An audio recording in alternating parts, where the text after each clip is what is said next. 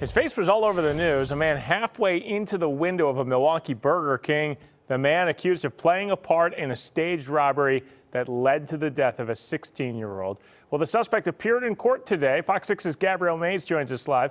And Gabby, the man's now headed to trial. Yeah, that's pretty much what it sounds like. The man's name is Antoine Edwards. One of the 41-year-old Milwaukee man's charges includes felony murder. Now, this incident happened on January 2nd at the Burger King near 51st and Capitol. Court records say surveillance video shows Edwards pull up to the drive-thru and then lean in through the window with a semi-automatic pistol. Now, the criminal complaint says Edwards starts ducking and then later he drives off.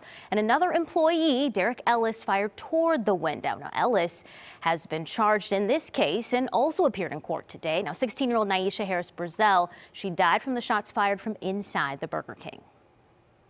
Based on the testimony placed in this record, I do find cause to believe that a felony was committed in Milwaukee County, probably committed by this defendant. Therefore, he's bound over for trial. Now, Edwards is scheduled to be back in court next month. Coming up tonight at 5, we'll head back into the courtroom for the case against Ellis. Now, again, he's accused of firing the shots that killed his coworker, Harris-Brazel. Mary? Gabrielle, thank you.